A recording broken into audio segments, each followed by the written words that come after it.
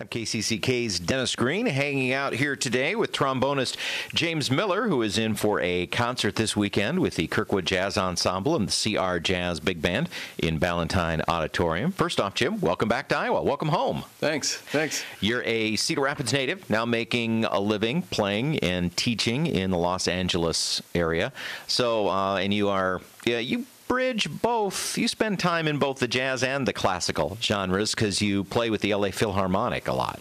I do. That's my main job. And then after hours, I tend to do a lot of variety or on my off time. Well, looking over your website and your bio and stuff, you do a lot of variety. I mean, everything from rock to jazz to Latin and pretty much everything in between. You even had a stint in Michael Bublé's band. That's right. You know, and I have growing up in Iowa to thank for that because the variety is really cherished here, I think, and still to this day. And the exposure I got from going to school at the University of Northern Iowa and studying with the teachers there. Robert Washut probably was a fantastic mentor for me, just to introducing new flavors of music, and when I was a freshman, I befriended several graduate students, and they were all into the avant-garde, and so, I mean, just I was a big art ensemble, a Chicago fan back in the day, and it was really wonderful to have a kinship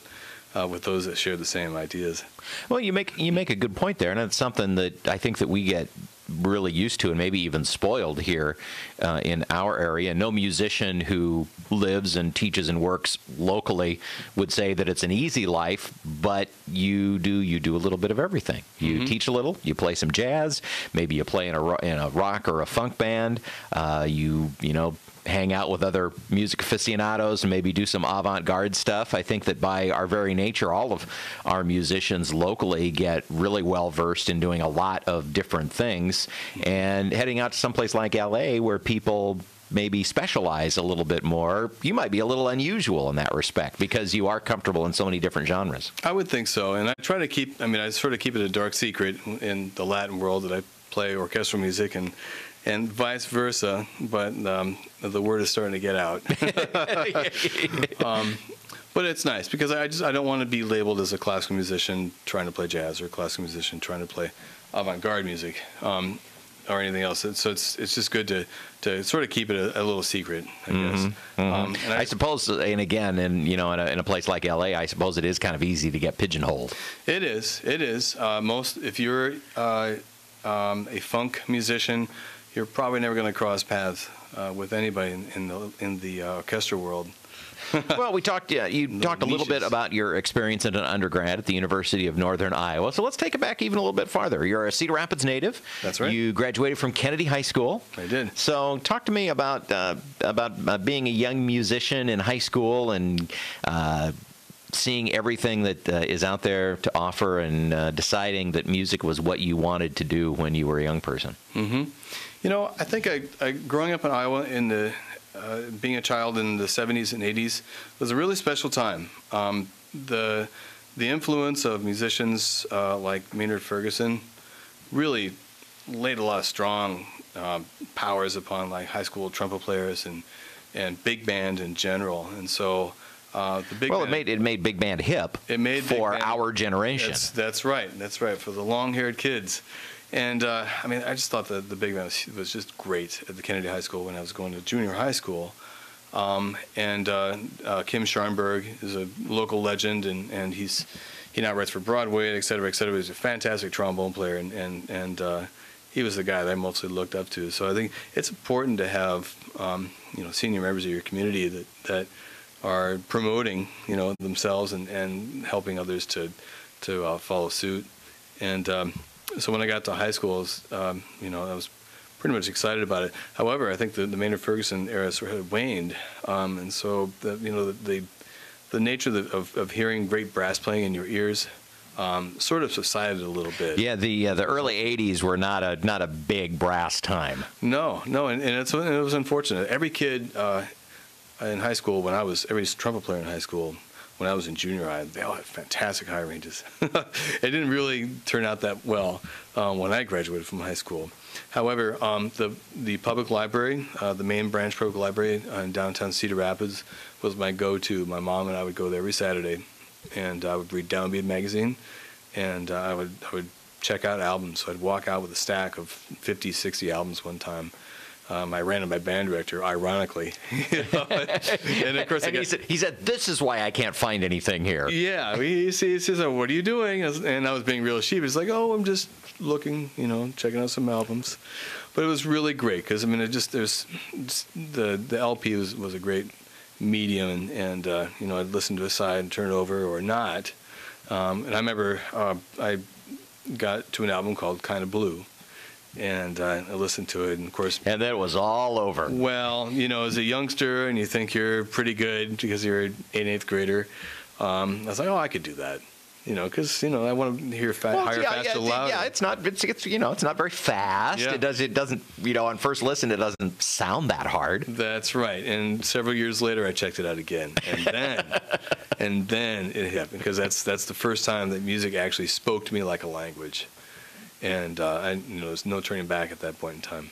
Well, we're talking about kind of small group jazz here. Why don't we take a listen to something of yours in the small group genre? This is from now. What's the name of this group? It was a kind of a toss together group when I was living in New York. The first cut, I wrote some tunes. So the first cut's called Rodney. I think that's the one you're going to play. Mm-hmm. Yeah, it was. These guys are great players. New York is just rife with amazing musicians and amazing jazz players, and those that are so interested in getting together and playing. Go through the Jim Miller story chronologically here. Undergrad at the University of Northern Iowa, and then your grad work was at Juilliard. Mm-hmm. And so that was when you were gigging in New York, right? And in the men and women I've known who've gone through Juilliard, when you think of that from the outside, you think, oh, you're in the classroom, you're studying, you're in the practice rooms, but you're not. You're getting out and playing out a lot. You try to. There's a bit of a financial burden as a student. My first year, I don't think I really left campus very much, but I was all over the library there too as well, and finally would get out into the city, and there's a lot of free activity. Free as far as not inexpensive in New York City, and I would do a lot of playing in Central Park with a variety of groups, and jazz is just the voice there. It still is, for sure. It was just a fantastic experience. I can't wax enough about New York City. And you, of course, then you now live in L.A., where, as we said, you're the acting trombone principal for the LA Philharmonic, mm-hmm. and you also are on the teaching staff at UCLA, correct? That's correct, and California Institute of the Arts.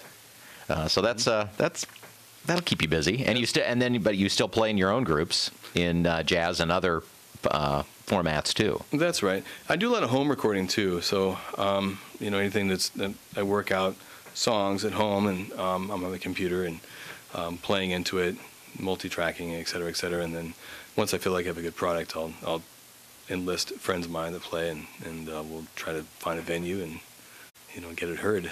What's the biggest challenge in working with students and teaching trombone? Whether it's classical or jazz or or any instrument right now. How has it changed since you first started taking on students? That's interesting. Well, as a beginning teacher, I was still green and learning things entirely by rote, I would say. And I think the biggest challenge for me was learning to accept people as individuals and not trying to make them into something that they may not be. With that, trying to build upon their potential. And I think my teacher at Juilliard, his name was Per Brevig, he really wanted to make sure that I was an individual and that I had my own voice and I wasn't copying someone else. He said, you shouldn't be number two. You should always be number one and define your own voice. And so I think with my students, that's the biggest challenge is trying to draw out their individual voice so they can have their own contribution to it.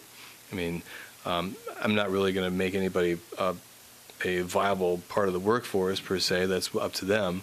But I just want them to discover who they are and find their own voice so they get the most enjoyment out of music, which is not really a product. It just is.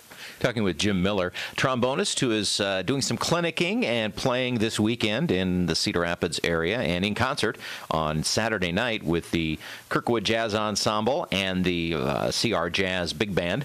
When you do one of these drop-in gigs like this, where you're just coming in, doing just a little bit of clinicking and a master class, working with a student band and also an adult band, as you'll be doing with CR Jazz. What are the what are the things that you're trying to get across? The major things you're trying to accomplish?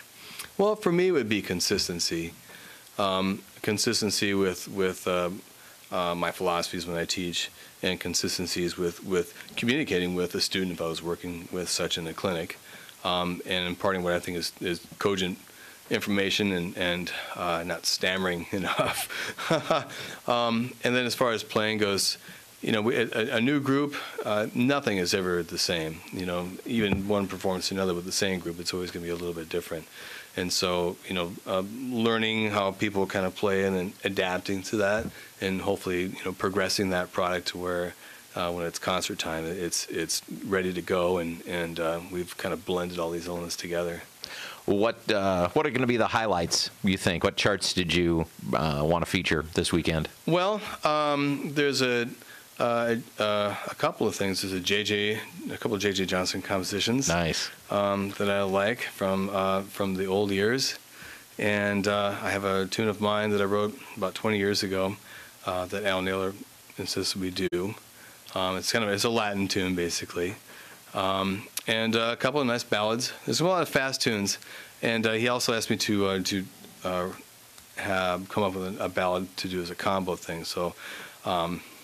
Secret sauce, I'm going to go and write something tonight. Oh, wow. Okay. Yeah, and I want to keep it local. Okay, well, there you go. So yep. So something will even be a brand new, fresh debut. That's correct. For that instrumentation. On the program. It's a drummerless group, so it'd be piano, guitar, and bass. Oh, okay. And actually that kind of frees things up a great deal. So I'm imagining, several lines going at once, and yeah, it's going to be really nice. Nice. Sounds like fun. Well, the concert is this Saturday night in Ballantine Auditorium. 7:30 will be downbeat, and tickets will be available at the door. But there is also a master class that afternoon in the band room at Kirkwood. And whenever I talk about this, I always want to kind of demystify it, because you think master class, well, I obviously must be a master in order to attend the master class. But it's really just an opportunity for people to get to know you a little bit, hear a few stories from your life. And yeah, there'll be some playing, and people are welcome to, bring their instrument and play, or just listen, right? That's right.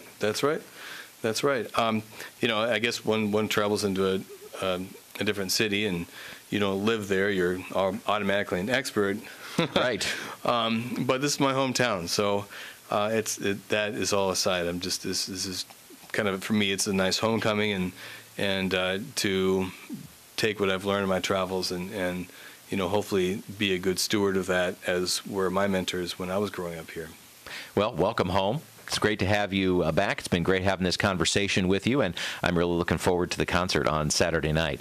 Jim Miller will be the guest artist with the Kirkwood Jazz Ensemble and CR Jazz Big Band Saturday night, Ballantine Auditorium. As I said, tickets will be available at the door. Now, to take us out, we did talk just a little bit about Latin. You're going to play a little Latin, but you're a part of a Latin band that you play with out on the coast, Rumbanquete? Yep, Rumbanquete. And we're going to listen to a song from that to take us out. This is, what the one you picked out was Quiero Imaginar, right? That's right. I Want to Imagine. Jim Miller on trombone and Rumbanquete as we head out here. And again, thanks for having this conversation with me today, Jim, and we'll see you on Saturday. Great. Thanks for having me.